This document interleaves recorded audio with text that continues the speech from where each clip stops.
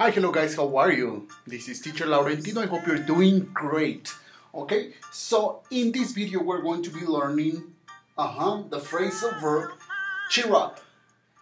Cheer up, cheer up, cheer up. So let's say I am like this. Right? So now my friend Pepe is gonna tell me, hey Laurentino, cheer up, man. So Pepe is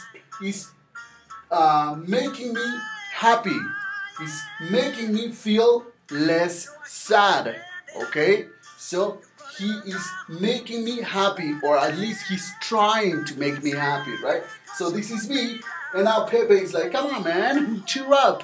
Hey, alivianate. No, not necessarily alivianate, right? But it is actually to cheer up is to make someone happy, or to try to make someone happy, maybe because they are having a difficult time at the moment. So what you're doing is that you're supporting that person, motivating. So another way to say cheer up is to motivate someone. You know, it's like, come on, it's okay. Everything is going to be okay. So cheer up, okay? Be happy, okay?